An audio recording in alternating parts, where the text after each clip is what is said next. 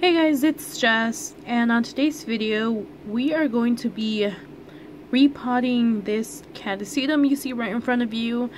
And this one is I'll show you guys.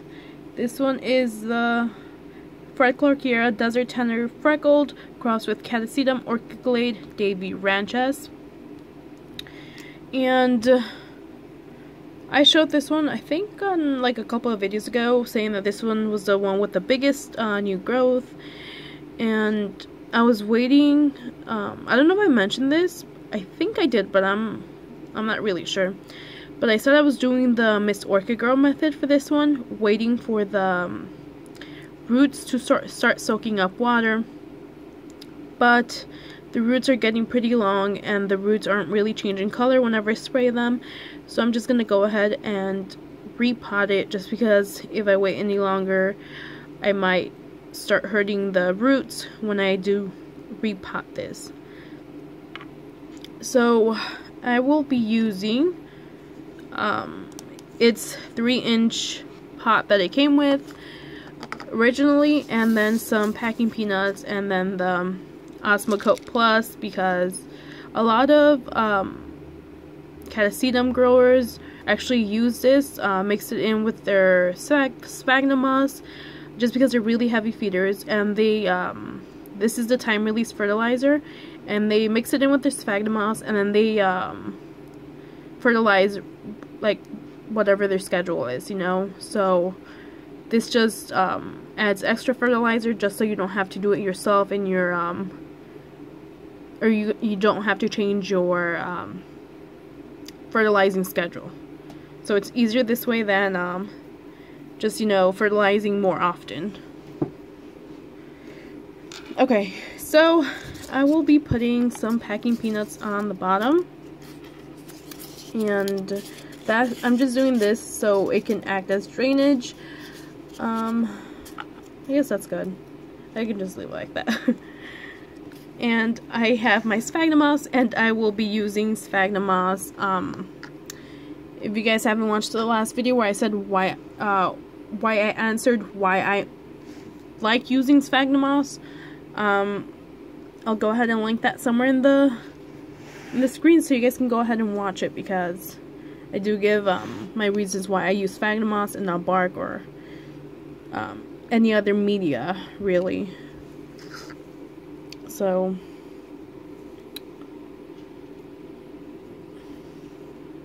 you guys can see. Yeah, you guys can see.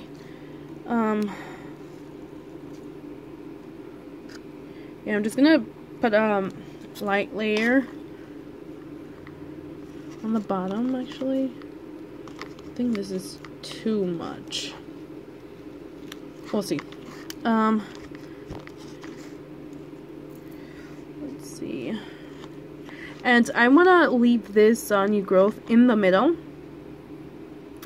just because it is going to end up growing more. And if it puts out a flower spike, I don't want it to get crushed with the side of the pot if I repot it like this.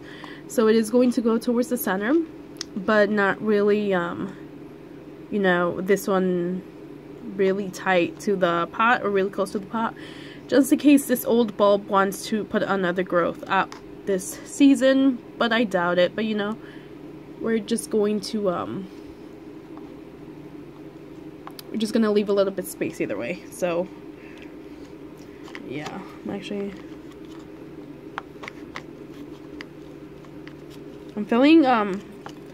filling up the hole that the packing peanuts made, just so there's like no empty like hole where the Osmocote can just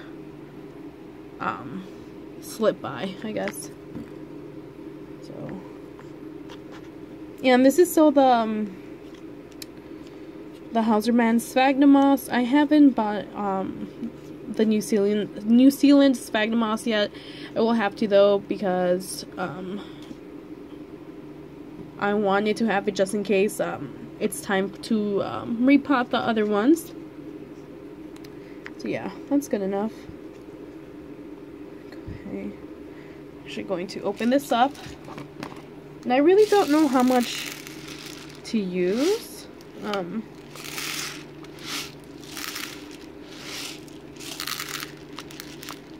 So right now I'm pouring some on the cap, but some of the little balls are falling on my lap and on the ground, on my floor. Okay, so I'm going to be putting, oh my god, I always drop orchids on my videos, but I'm going to be putting about this much.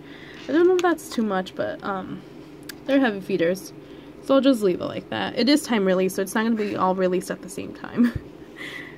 So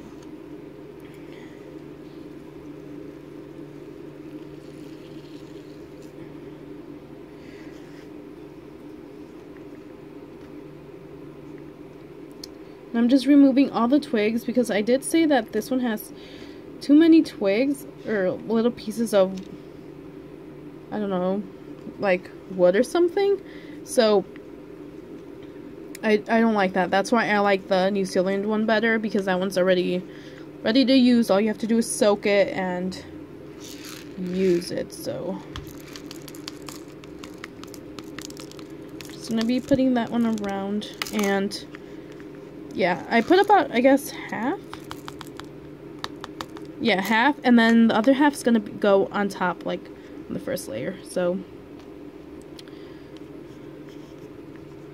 I'm just gonna be lightly packing the sphagnum moss around it, just because I don't want to crush any or break any of the roots.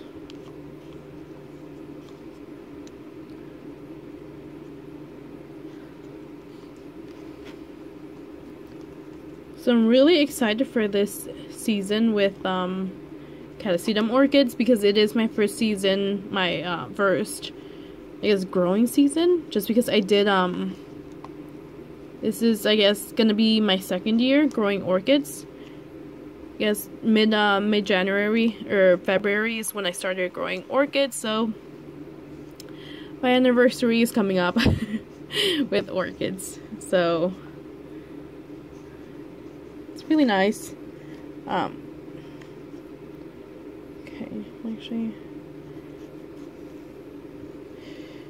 yeah, and I think I soaked up too much sphagnum moss, so I'm actually going to put some right here, right behind the bulb, because I didn't put any and I don't want it to really wobble. That's why I left a few old roots of this bulb, so it can kind of stabilize the orchid more. I realized that when I cut all the roots away from both of the witchcrafts, the Millennium Magic witchcrafts, I realized that I cut all the roots out, and it really was not going to be, I wasn't going to be able to stabilize the orchids without a stake or something. And I really don't want to tie it to I don't want to tie the bulb to something, just because if it does get like a little I want the bulbs to stay how they are. I don't want them to get any deformities, basically. So yeah, this is pretty good. Let's see, I'm just gonna put the rest what's on my desk, I'm just gonna put it here, and I'm going to be putting the rest of the Osmo coat on top. I'm putting it all around the pot because I don't want it all like in one concentrated area. So I think that's enough. Well, there's only 2 left, so I'll just pour them here. So yeah, I don't know if this is too much or not, but you know, I'm just gonna leave it like that because it's gonna need fertilizer. So hopefully it is not too much and I didn't just burn away the roots, or the future roots, when I first actually water it. So yeah, I'm not going to be watering it. I'm going to be spraying right here, the rim of the pot, just slightly, just so I can get some type of like water in there, or not in there, but you know, just like a bit, just a tiny bit, you know. I don't want to soak it yet, and I will definitely wait until this one is bigger, this growth is bigger, so I can start fully watering it. I don't know when I'm gonna start fully watering it. It might be until March. I don't know though. I'll keep you guys updated because I do need to research more on that. Just when to actually start full on watering. So I know we have to start like slowly. We have to water, like start with spraying and then slowly water it until it's like normal watering.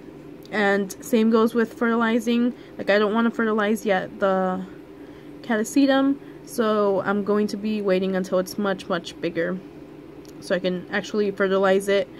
So yeah, maybe when these little leaves actually start poking out already, maybe that's when I'll start lightly fertilizing. So yeah, that's what I'm gonna be doing. This is the first Catasetum that I have repotted for this season, so I'm excited to see what this season has for me, and I'm excited to see what this season has for the rest of you too. Yeah, and I always love seeing like the pictures and like the flowers of what people post on Orchaholics Anonymous or like any other orchid group that I'm in, because it makes me inspired, or inspires me that one day I'm gonna reach a level with my orchids. So yeah, I'm just gonna cut off this video right here because it's gonna turn out to be really long. So yeah, just sphagnum moss I used, no bark. Just watch the video if you wanna see why I didn't use like Lego pebbles or ceramics or any other of those things.